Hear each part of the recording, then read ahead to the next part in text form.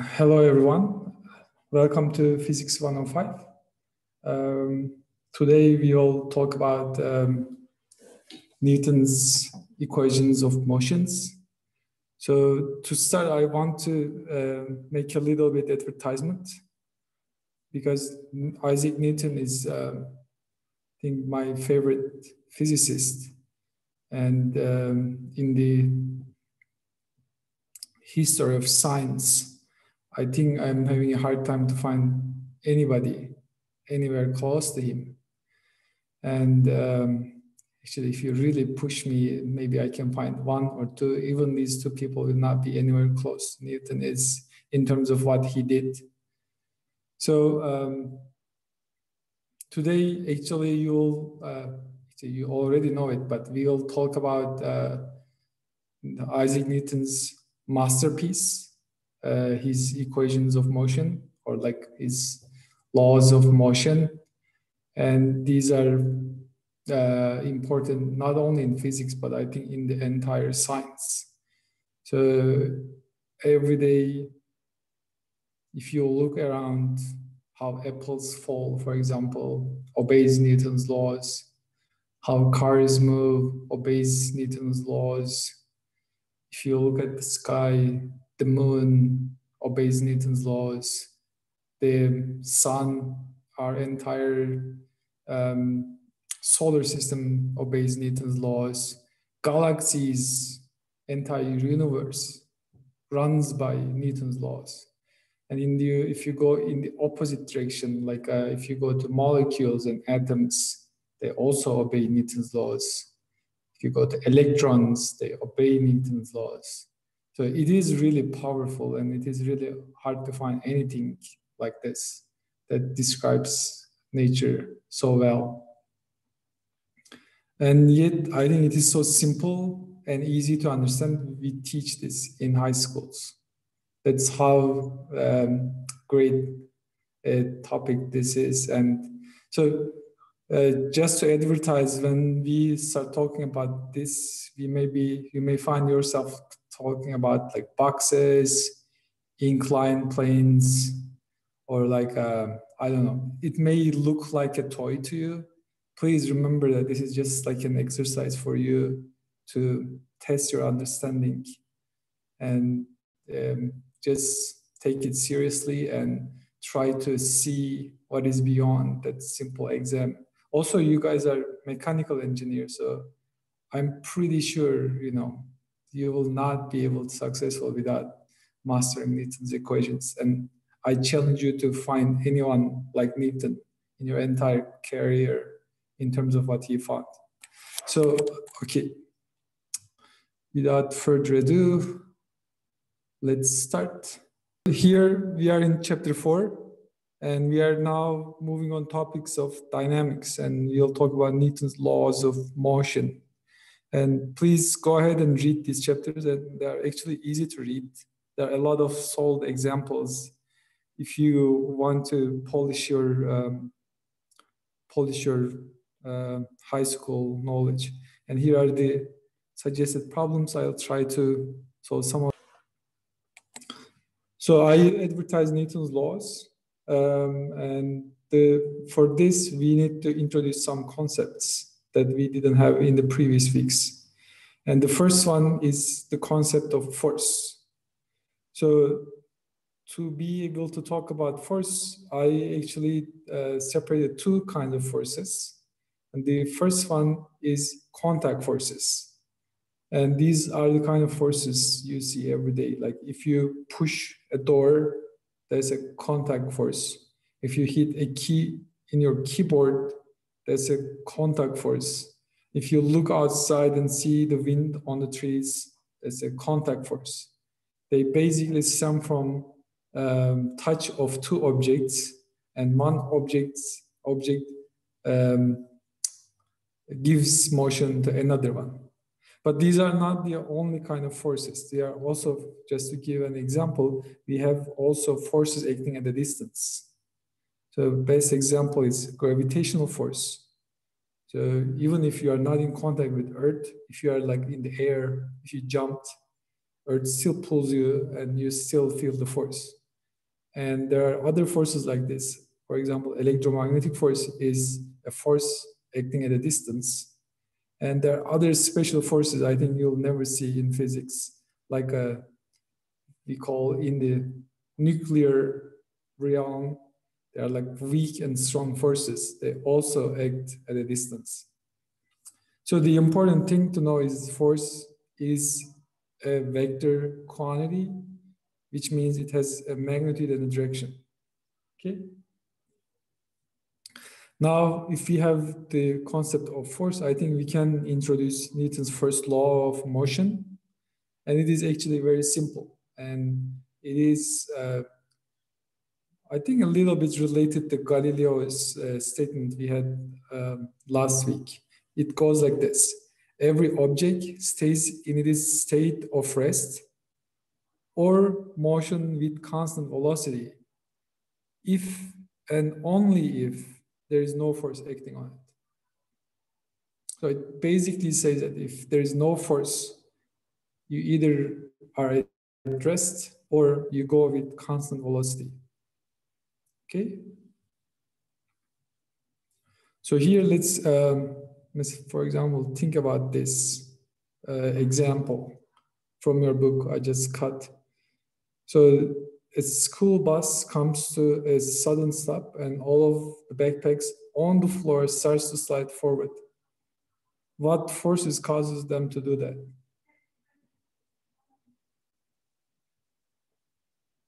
Okay, maybe I can wait for a few people to write a few speculations. So when you are in a bus, of course, it's been a while, maybe you didn't, momentum, yes.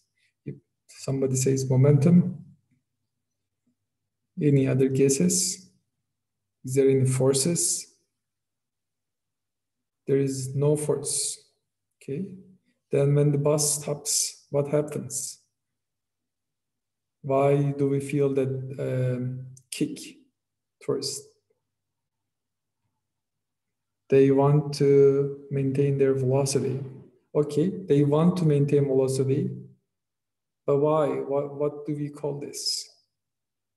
Why do they want to maintain velocity? Yes, somebody actually said inertia. I think, yeah, I know you guys know it, but it doesn't hurt to sometimes talk about this. It is, of course, inertia.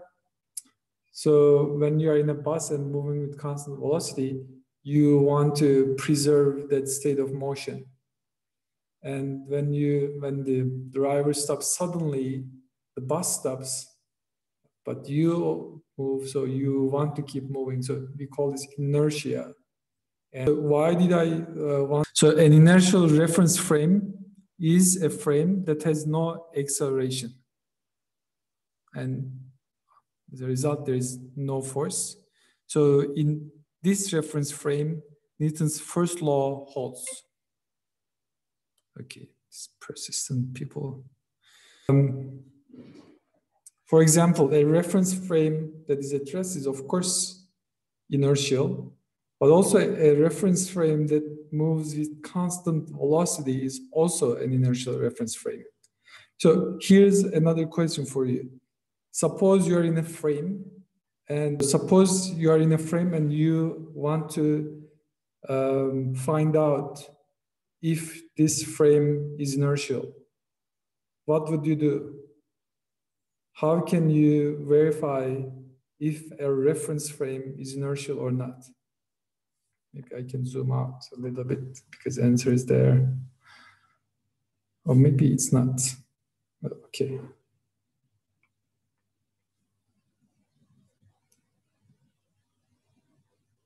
So by definition, an inertial reference frame has no acceleration. So by looking at velocity is constant or not, it keeps it smooth without force. We need to check mass. Okay, we will come to concept of mass. That's what I'm trying to arrive at. But but really, like, how do you know if you are in an inertial reference frame? Do you have like a reliable test of knowing this? the way you tell is like if you check Newton's first law, right? If Newton's first law is valid, that's an inertial reference frame. What do we mean by that? So if an object at motion stays at motion, like say you release, you just put something at rest and observe it. If it stays at rest no matter what, obviously there's no force and there's no acceleration, so it's an inertial frame. Or it could be moving with constant velocity. You just observe it and you say, okay, Newton's first law is good here, then this is an inertial reference frame. So also, just to make sure, if a reference frame is not inertial, we call it non-inertial, and these frames generally are under some force or they're under some acceleration, okay? So now, okay, we can talk about, so we talk about inertia and like Newton's law. So we can also introduce the concept of mass. So of course, the question is, what is mass? And I think Newton's answer to that was mass is amount of matter in a substance. I think we don't have a definition like this because definition of mass is the amount of inertia. So we talk about inertia. We said, okay, it's how much you want to move. So we just tie this concept to mass, and amount of inertia in an object is defined to be mass. What this means is the more mass you have, the more force you require, or the harder for you to move, right? Because inertia is the kind of like a resistance to movement. So we measure this with mass. And in the SI units, mass is measured in kilograms. So here, just to clarify, is a question for you. What is the difference between mass and weight? Are they same or different? Weight is a force, gravity. One is vector, maybe. Mass is scalar. These are, I think, all correct. I think I kind of see you guys not. So mass is a universal property of matter.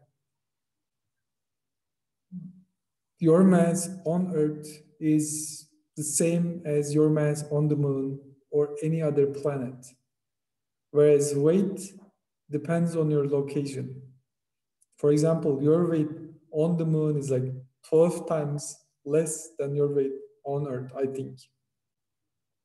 So like you just wrote, weight is, I think there's like gravitational constant. It's like the force between two masses. So this is important to distinguish. So mass is also, it's correct. Mass is a scalar. So it's just a number, if you like, quantifying the object at hand. So I think now we are ready to introduce Newton's law of second law of motion. So, but okay, I think just to make sure, let's just do some more observations. First, imagine you're moving with constant velocity v, which may or may not be zero. And suppose there's like a force acting on you like this in the same direction with the movement. Suppose you're driving, right, with constant speed, and you press your gas pedal, and somehow whatever happens, your car creates a force in the same direction. So what happens? What happens is your velocity increases, right? You experience an acceleration. So that's good. We are all familiar with this. So suppose you're again going with constant velocity like this, and now there's like an opposite force, like opposite to the direction of motion. Like you're again going in your car, you're just pressing the brakes. Whatever happens, the wheels stop spinning, and there's friction at the end. there is a force like this. And what happens? What happens is this V decreases. So you experience a deceleration. Also, you can do something like this. Like you are driving again with constant velocity and you experience a force like this. Maybe the wind blows, and if you have ever driven, you can feel it in your steering wheel, right? What would happen? And what would happen if it was like an ideal world? You would, of course, this was constant. This would not change, but you would slowly create a perpendicular component, and you would try to go this way. So from these simple observations, I think I like to go through first the verbal statement of Newton's law. So verbal statement is like just an expression of these observations. First, acceleration is in the same direction with the force. So what we said was force is a vector, acceleration is a vector, and Newton's first law says acceleration and force are in the same direction. So for a vector, we just need magnitude and the direction. So we are good with direction. What about the magnitude? Here's the second law. Acceleration is proportional to the magnitude of the force. The greater the force is, the bigger the acceleration. And finally, we talked about inertia and mass. So acceleration, or the magnitude of acceleration, if you like, is inversely proportional to mass. So the more mass is, the less the acceleration. And I think here's the equation for this. I think I know you all know this. And this is a notation from your book. So this is Greek sigma. That means net force, sum of all forces. F is a vector force, is equal to m times a. M is the mass, and a is the acceleration vector. So you can look at its components like this. If F is like a, if you decompose F in terms of unit vectors, I hat, J hat, K hat, and A like this, you will find that in each direction, Newton's law of motion is valid. Like Fx is equal to max, and so on for y and z. So here, just to repeat, in SI units, unit of force is Newton. If you find yourself looking for Newton, you can just use this equation. And the unit 1 Newton means 1 kilogram times meter per second square. Okay, so maybe we can solve this problem real quick just to check if we understand everything, and then maybe we can give a break. Okay, so what average net force is required to bring a 1500 kilogram car to rest from speed of 100 kilometer per hour within a distance of 55 meters? Okay. So this is your car with you inside, and suppose this is the speed, and you want to stop within 55 meters. How do you calculate the amount of force you need? So you just want to apply Newton's second law. I think you can already tell this is about one of our favorite equations. So V squared is equal to V naught squared plus 2a x minus x naught. Actually, since we have Newton's law, I think Newton's law, second law of motion, is our favorite equation. So this is probably the second most favorite, at least for me. So this is 55 meters because they want to stop. So this one, I don't know yet. I want to find. This one, V naught is 100 kilometer per hour. But this is not SI unit, so we have to convert 100 kilometer per hour is equal to 100 times 1000 meters divided by 60 minutes times 60 seconds. Okay, these guys are gone. And 1,000 divided by, let's see, 1,000 divided by 26, 2.78, 2.78 meter per second. So this is 2.78 meter per second. And when it is at rest, this one is 0.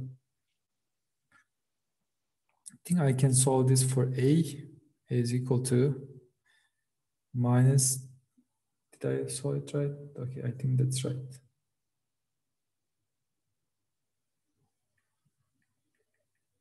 Okay. 27, sorry. 27.8. I was like, this is a little bit too small. So this is 27 meter per second. So A is equal to minus 2. Okay, it's minus 27.8 squared meters squared per second squared divided by 2 times 5 meter. Okay, these meters are cancelled.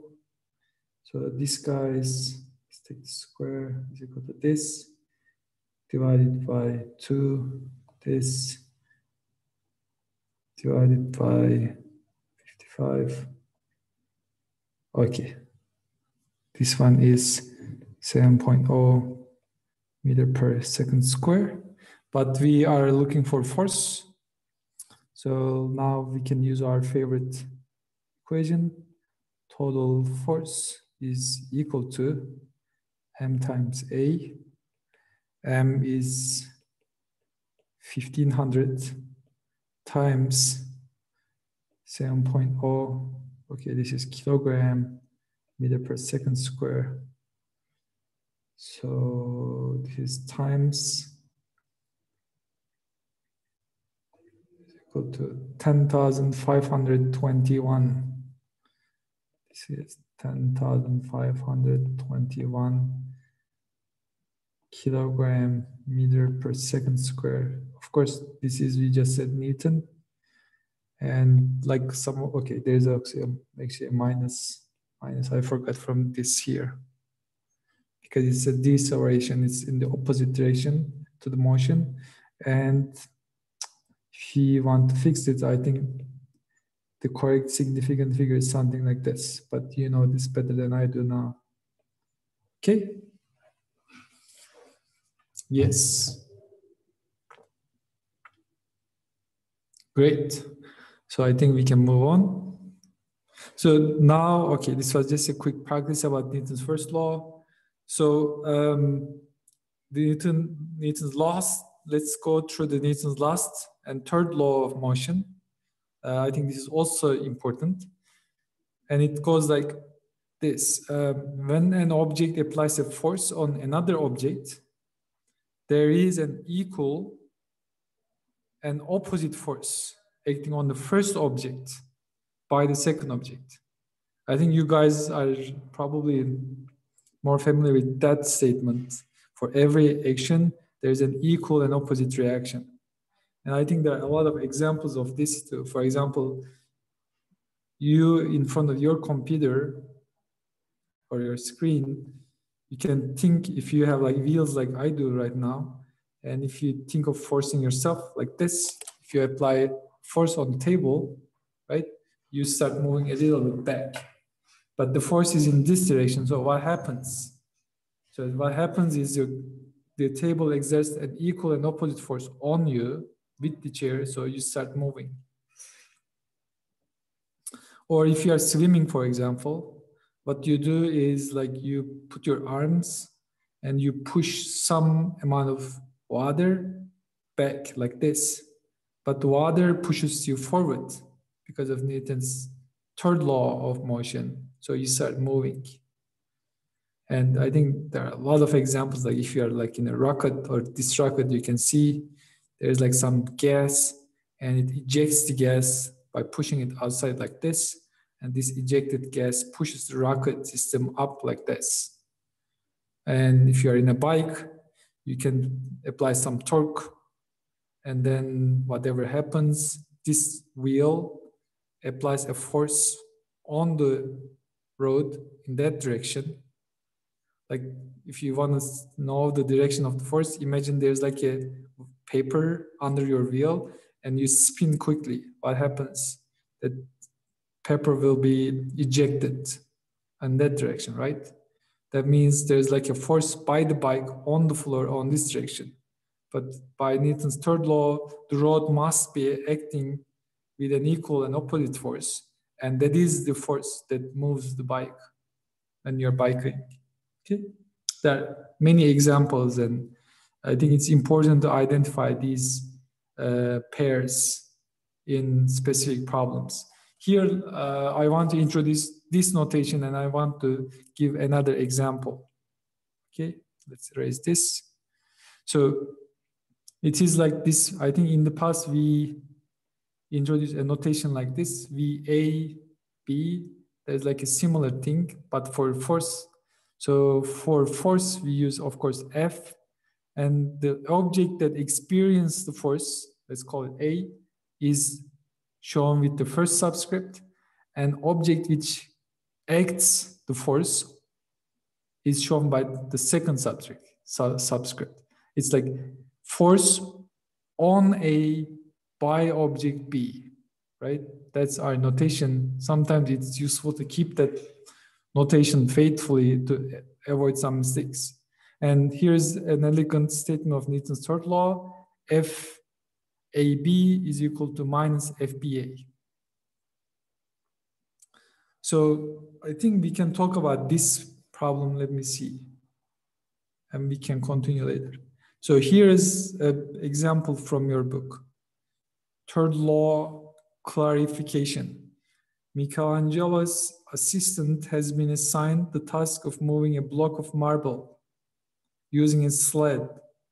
And he says to his boss, I guess it's Michelangelo, when I exert a forward force on the sled exerts an equal and opposite force backwards. So how can I ever start it moving? No matter how hard I pull, the backwards reaction force always equals my forward force. So the net force must be zero. I will never be able to move this load. So is he correct? So what would you say to him? So he's basically saying whatever force I put on the sled is giving an equal and opposite force to me. So the sum is zero. So there should be no movement. What do you say to this guy? He needs to beat friction, pull harder. But if he pulls harder, the sled will pull harder too. That's Newton's third law. So it's still zero. It will eventually move. But whatever force there is, there's always an equal and opposite force, and they will sum up to zero. So the total force is zero. There is only one force. Use some devices. Suppose there is no friction, okay? I mean, there must be a friction between his feet, but imagine he is moving like without a problem and there's no friction. We can talk about friction separately. But just to make sure this problem is not about friction, let's ignore the friction for the sled. Professor, this is without friction, right? Can you say it again? This is without friction. The question. Without friction for the sled, yes. Third law, right? For every action, there's a reaction and they sum up to zero.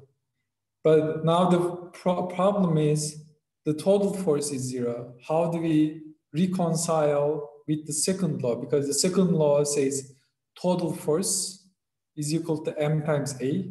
Now, if the total force is zero, which is zero, we ignore the friction for the sled. Because whatever he pulls, the sled will pull back. Total force is zero. So then A should be zero, and there should be never a movement. So they are on different objects. Yes, that's the key, right? Pairs. So sometimes we can forget about this. So it's important to remember that action and reaction pair are acting on different objects. And I think this is what your book is trying to highlight with this example. I mean, the assistant is pulling the sled, force on sled exerted by the assistant here is this. It's acting on the sled. But the reaction force, which is the force on the assistant by the sled, these are acting on different objects. So yes, they sum to zero, that's not a problem, but they act on different objects. So you cannot just sum them up and say that it's zero force in total on the sled or zero force on the assistant. Okay, so I think your book goes a little bit beyond that and talks about friction, blah, blah, but I think upshot of this problem is that action-reaction pairs are acting on different objects. Maybe I can write it like this. So, I don't know, maybe I can action, reaction, pair acts on different objects, even though their, okay, sum is zero, okay? Actually, their sum doesn't have a physical meaning, but I think we got the point. So let me introduce one more thing. Maybe I'll do it quickly and we can take a break for 5 minutes. So another, I think some of you already pointed out, now we can talk about weight, and weight is the force of gravity, and from the weight there's like a normal force, okay? So for example, free fall is a motion with constant acceleration, and for this constant acceleration there must be a force, and this force is due to pull from the gravitational field. And we generally show it like this. Fg, gravitational force, is m times g. It's generally down, but this means it's towards the center of the Earth. And g is, we generally take 9.8 meter per second square. So there's like one remark here I think we should just go through. Gravitational force is acting even when objects are not moving. So of course, if we see a free fall, we know it's from the gravitational force. But even if something is standing on the table, like my bottle here, it's not moving, but it doesn't mean it doesn't experience the gravitational force. There's still gravitational force. And the point is that there must be an equal and opposite force to stop it from moving, right? Because it's not moving. And we call this the normal force. Basically, here's the example. Delete this. Here's the example. Look at this statue. The statue experiences gravitational pull. It's standing on the table, but obviously it's not moving. If it's not moving, total force must be zero. So there must be another force, and that force is actually the normal force. The force, the contact force, if you like, by the table on the statue. And if you, just to make sure it's different from the action-reaction pair, there's actually an action-reaction pair here. So this contact force is on the statue by the table, and the statue actually pushes the table with an equal and opposite force, like this. And to make sure it's acting on different object, I think your book is showing it with Fn prime. Okay, here is a question, and then we can go for a break. So the action-reaction prime of this normal force is this. How about the action-reaction pair of this gravitational force? So the gravitational force on the statue is Fg. Where is its action-reaction pair? Yes, so basically there's like Earth here. Okay, Earth. And Earth is experiencing the same. So if this is the force by Earth on the statue statue must pull the earth with an equal and opposite force. Okay. Should we draw both of the action-reaction pair on the free body diagram? I think we will go through some examples. Sometimes you have to identify them and you have to draw them in free body diagrams, yes. But the important thing is you cannot have action and reaction on the same free body, right? If you have separate free bodies, yes, you can see one action force here and one reaction force there. But if you find yourself drawing these pairs on the same body, then you should check your mistake.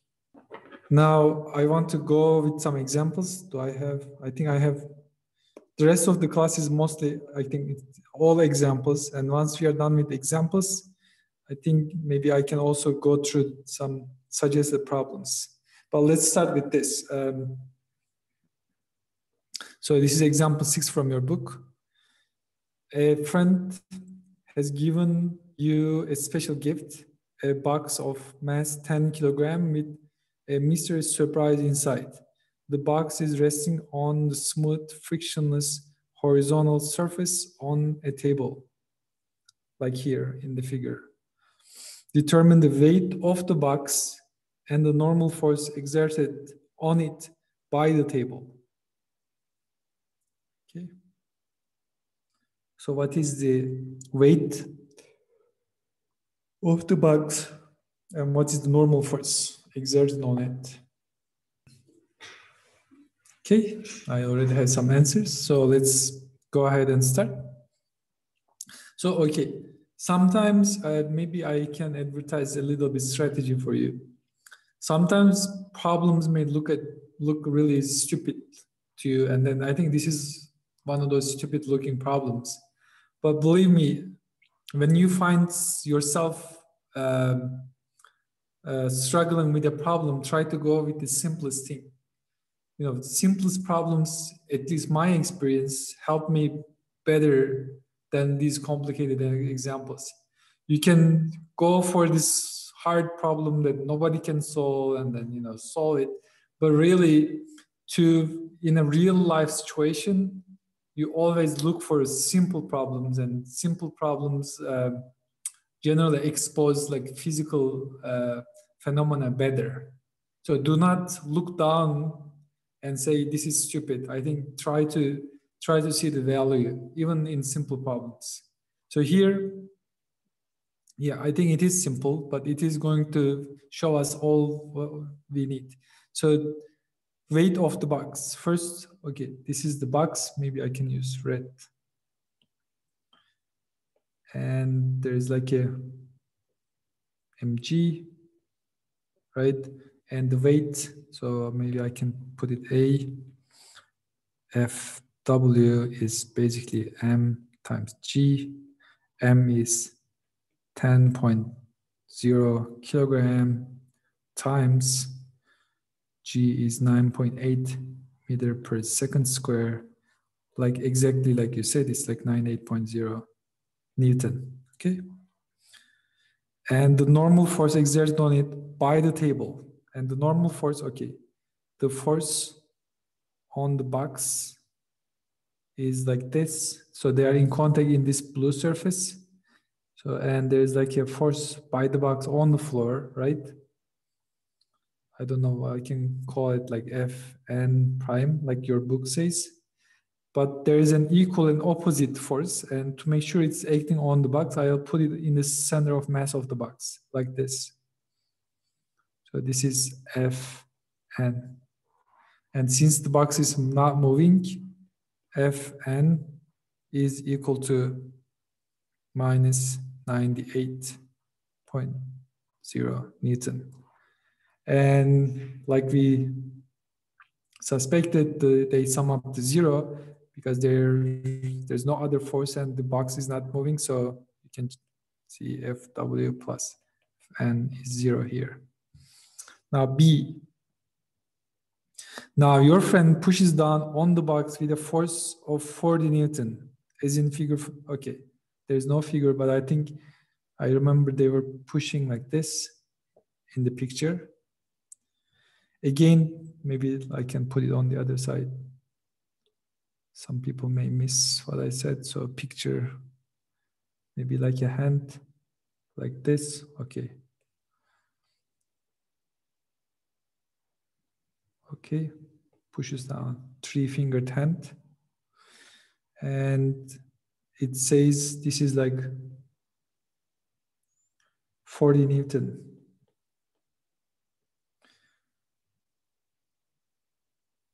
Determine the normal force exerted on the box by the table. Okay, what about now? And I think I'll just go through. So this 40, let's put it in the center of mass to make sure it's acting here.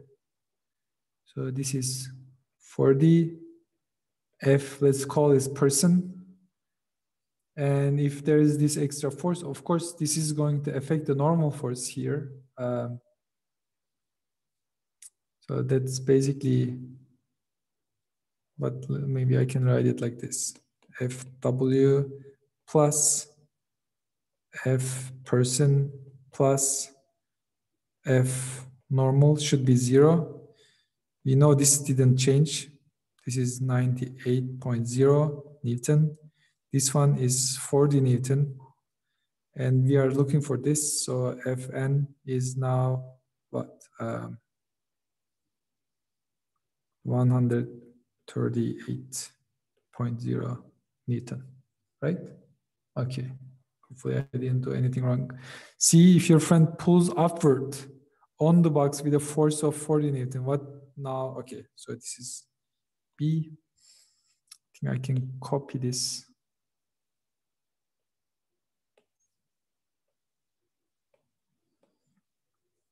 And now your friend is not pushing it down, but pulling it up. Let's delete this. Maybe I can try to clear the clutter. Okay, now the force is okay, like this, F person, and in this case, C, so FW plus FP plus FN is again 0. So this is again 98.0 Newton. This is minus 40.0 Newton. And we are looking for this. And I think Fn in this case is minus 50, I guess. Maybe minus 48. 0 Newton. Okay. Good. A 65-kilogram woman descends in an elevator that briefly accelerates at 0.20 g downward. She stands on a scale that reads in kilograms. During this acceleration, what is her weight and what does the scale read? Okay. What is the weight and what does the scale read? I'll give you, let's say, 2 minutes. Or maybe until some people write answers. Okay, I have answers. I have another answer. Thank you. Good. I have one more answer. And what does the scale read when the elevator is descending with acceleration? Okay, maybe I can go ahead and there are some answers. So, okay, let's start. So like in the diagram, here is the free body diagram, if you like. So the woman is pulled down by gravity by mg, and she's only in contact with the floor or with the scale, which is standing on the floor. So there's the normal force on the woman by the scale. And there's no other force. And total acceleration is given, A, right? So let's do A. So let's use Newton's notation or your book's notation. Total force is equal to M times A. Total force is mg minus Fn. Now I know the direction, so I just want to look at the magnitudes. And this is equal to M, and A is given. This guy is what? 0.2 G. 0.2, okay, this times G. And we are looking, okay, what is her weight? I think I skipped that step, right? Let's pull this down. F weight is obviously mg, and this is 65 kilogram times 9.8 meter per second square, which is equal to 65 times 9.8 is 637. Oh, maybe I did something. 65 times 9.8. 637 Newton.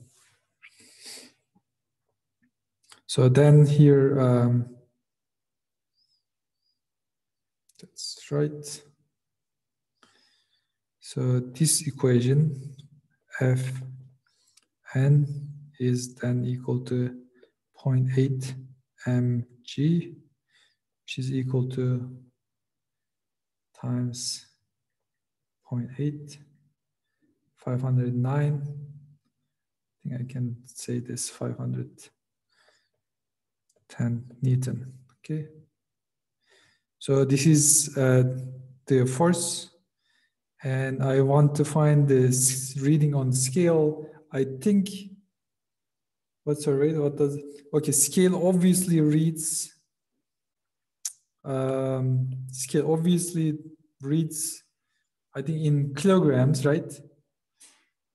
Actually, the problem doesn't ask this, but we can convert this to reading in terms of kilogram, and I think at least my scale at home reads in kilogram, not in newtons. So for this, I can divide this by 9.8 and see she's gonna see 52 kilograms. So this guy, just to make sure, this is 52 kilograms, okay? In Earth, or in G is equal to 9.8 meter per second square. So B, what does the scale read when the elevator descends at constant speed of 2 meters per second square? I think this is simple. So B, constant speed. And we know now, I mean, the net force should be 0. So this Fn should balance this mg.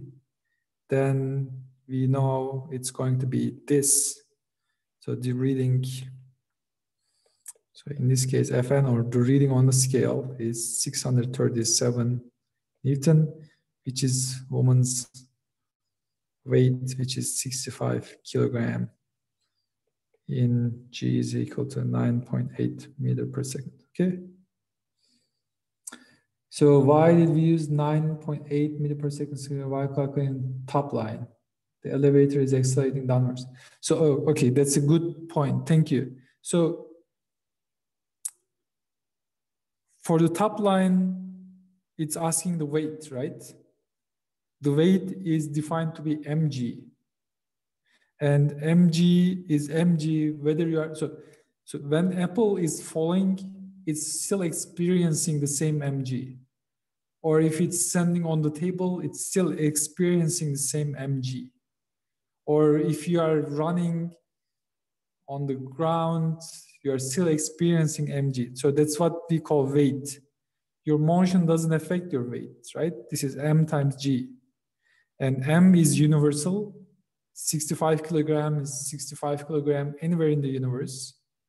And 9.8 is, we are assuming this elevator is on Earth.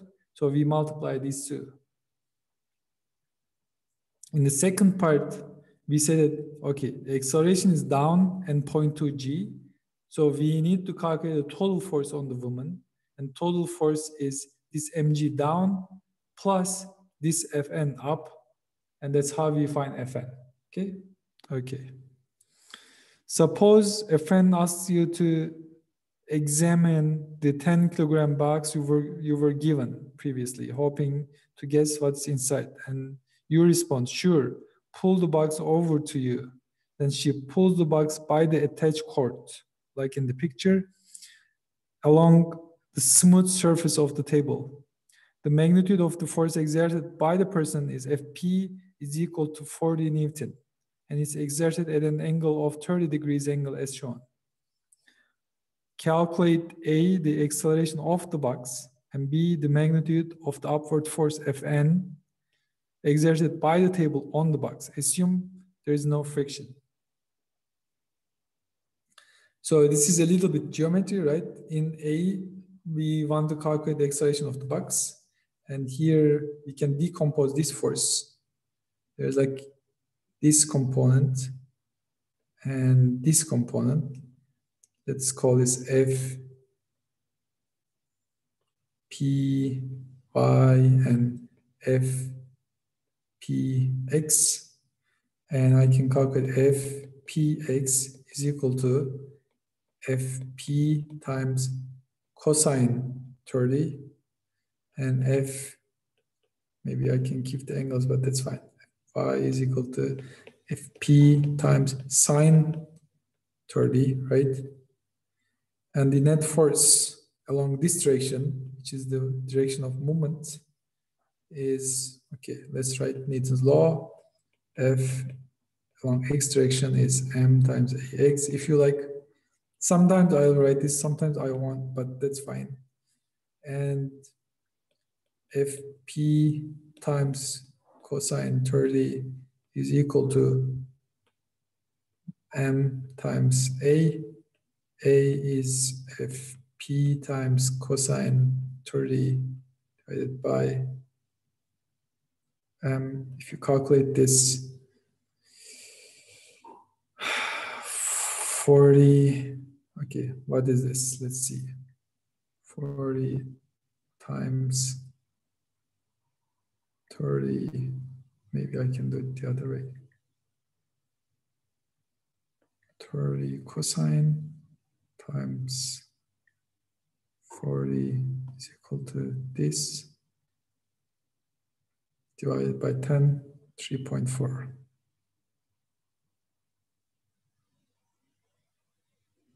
3.5, something like that.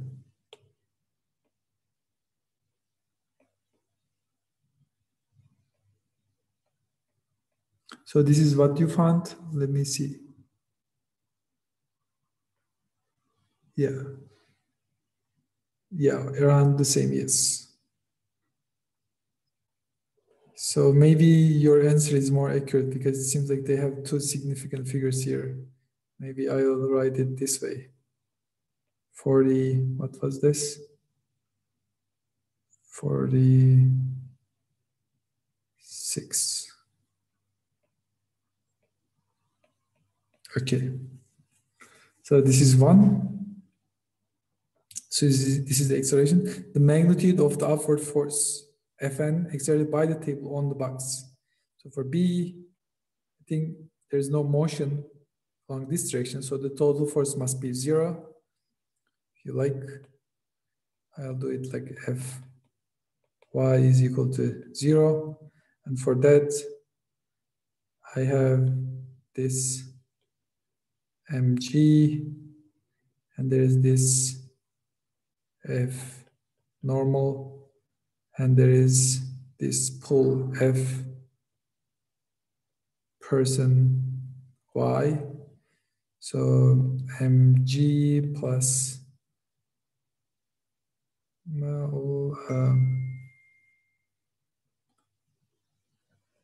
f py plus fn is equal to 0, and fn is equal to minus mg, right? plus, maybe I can just calculate it, FPY, which is equal to 98 plus 40 times sine theta. I think that's 1/2. This is equal to minus 98 plus 20, which is minus 78. So what this means is I happen to take this direction positive. Sorry, this direction positive. I shouldn't have actually, but that's fine. And this is now Newton. Okay. So a small mass m hangs from a thin string and can swing like a pendulum. You attach it above the window of your car as shown in this figure. When the car is at rest, the string hangs vertically. And what angle theta does the string make when the car accelerates at constant a is equal to 1.2 meter per second square, and when the car moves at constant velocity v 90 kilometers per hour? So I'll give you again a few minutes and I'll solve it, okay? Okay, we have multiple answers, so I assume that must be the case. So let's do this.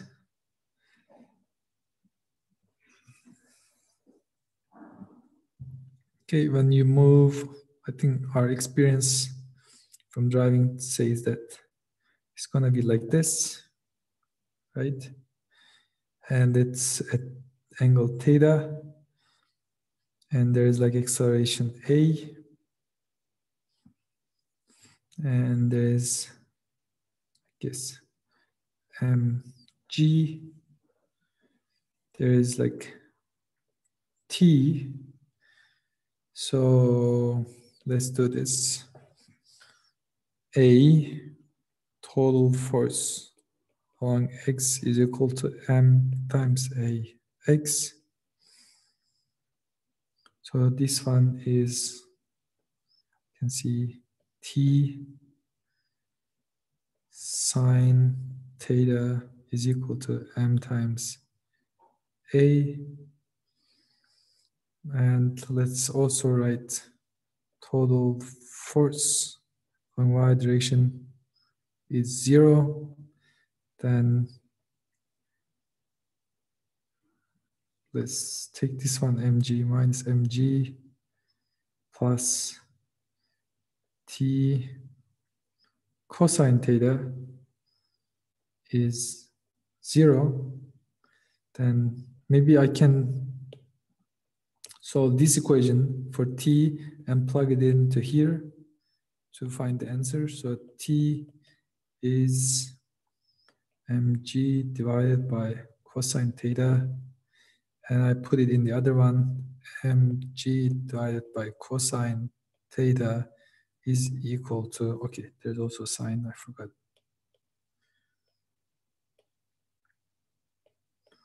Sine theta is equal to m times a. These guys are gone. So sine theta divided by cosine theta is tangent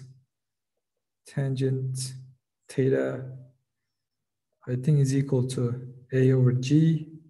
Then theta is equal to inverse tangent a over g. And this is what? Let's see, clear. 1.2 divided by 9.8 is equal to this, and inverse tangent is 6.98. I think yes. 6.98 degrees. Okay. And B, I think most of you got this, so I'll move on. I think when car moves at constant velocity, acceleration is 0, then this theta must be 0, right? Okay, I'll move on.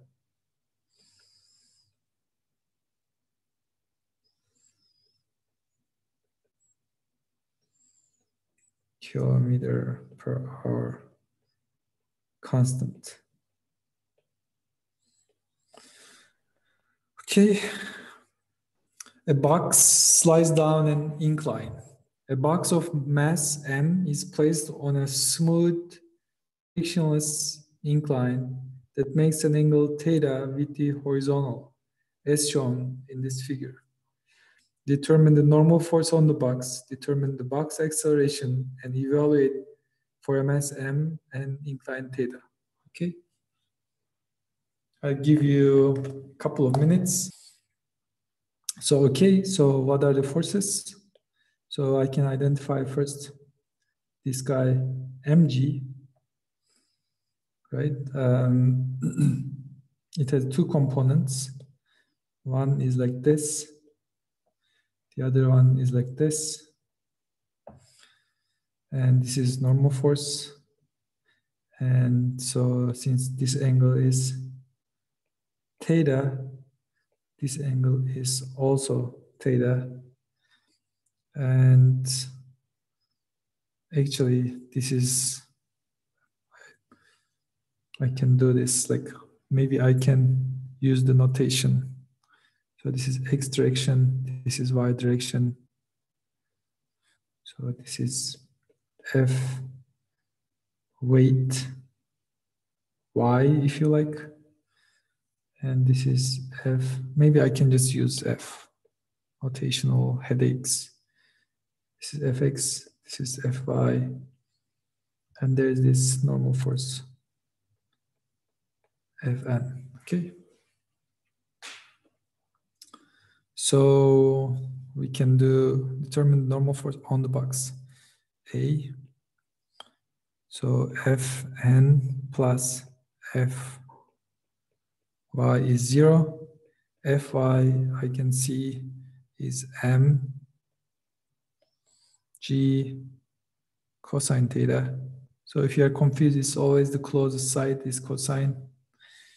And Fn is minus. Actually, if we take this side, this direction is positive in your book, so I'll actually write this one minus.